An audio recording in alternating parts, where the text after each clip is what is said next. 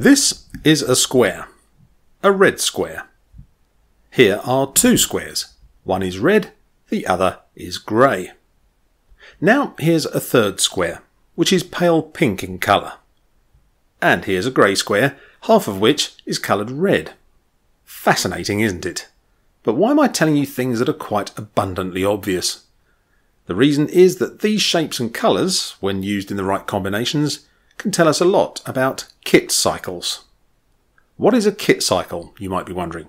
Well, put simply, a kit cycle is the length of time that a football kit design is worn for. Back when I was a child in the late 1970s, it was not uncommon for football teams in England and Wales to wear their appointed football kit for 2 or 3 years, sometimes even longer.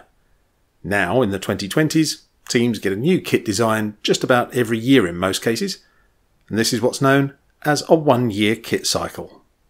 This is something you may regard as a dream come true or a blight on the modern game, depending on your point of view. If you love seeing what those clever kit designers have produced for your favourite team on a regular basis, you're probably grateful to be living in an age when you need wait no longer than 12 months or so to find out. A contrary view is that 1 year is nowhere near long enough to appreciate a kit design fully, to say nothing of justifying the considerable expense of paying for yet another shirt, if wearing the latest shirt happens to be your thing. Whatever your opinion, you may wonder exactly when the 1-year kit cycle became a thing. I know I certainly did, so I decided to do some research to find out. When it comes to the history of British football kit design, there's few better places to start your research than historicalkits.co.uk. That's where I started mine, and that's where all my source information comes from. What I decided to do was to establish a time frame from the 1979-80 season to the 2022-23 season, and take every team that, during that period, has at some point played in the Premier League or Football League. Then, for each team, I noted down every time they started a domestic season with a new home kit. That's where our coloured squares and rectangles come in. Where a team started any given season with a new home kit, I've displayed a red square. If a team started a season wearing their home kit from the previous season, there's a grey square. Simple, you might think, but nothing in life is ever that simple. When you delve back through the historical records, you discover that some teams would begin a new domestic campaign by taking their old home kit and changing some minor aspect of it, like switching to a different pair of shorts, for instance, or some new socks. So, in this instance, it wouldn't be right to say a team had started the season with a new kit, but with a slightly different kit. Where this is the case, I've used a pale pink square. But even then, there are further complications to be had. On certain occasions, a team has started a season with their old kit, but only a matter of a few weeks or months later have decided to finally and belatedly wear their new one. On the infographic, this is indicated by a grey square that's half filled on the right with red.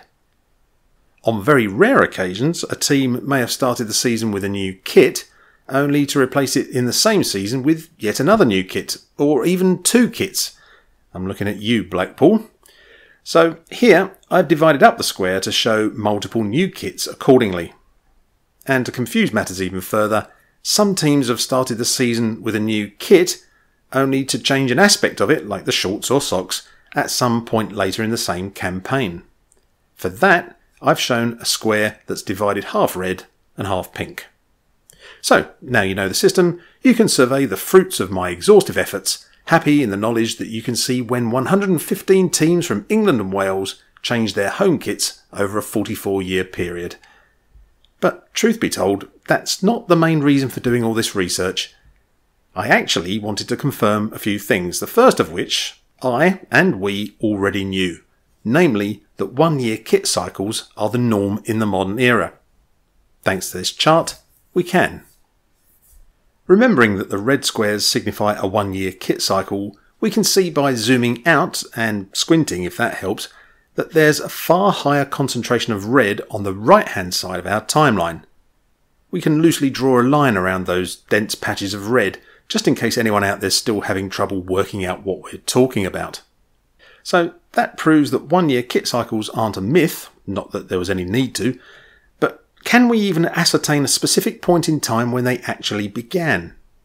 Well, no. Not easily in any case. You see, the problem is that every team adopted a one-year kit cycle at different points in time. Some did so during the last 10 years, others in the last 15, 20, 25 or whenever. And it might surprise you to learn that some brave clubs were changing their kit every year way back in the late 1970s and early 1980s, albeit not from then through to the present day. But yes, it's not exactly a new phenomenon. So, different teams switch to a one-year kit cycle at different times, but can we at least estimate roughly when this sort of thing became the norm? I decided to try and find out by doing some basic mathematics, and I reckon I've got the answer. I believe that the modern one-year kit cycle, on average, started for teams back in 2006. And if you look at this graphic where I've placed a black line at the start of the 2006-2007 season, you'll see that looks just about correct. Virtually all of the squares to the right of that line, i.e. the seasons that have passed since 2006-07, are red. So 2006 looks to be when the rot set in. Sorry, a little insight into my own personal views there.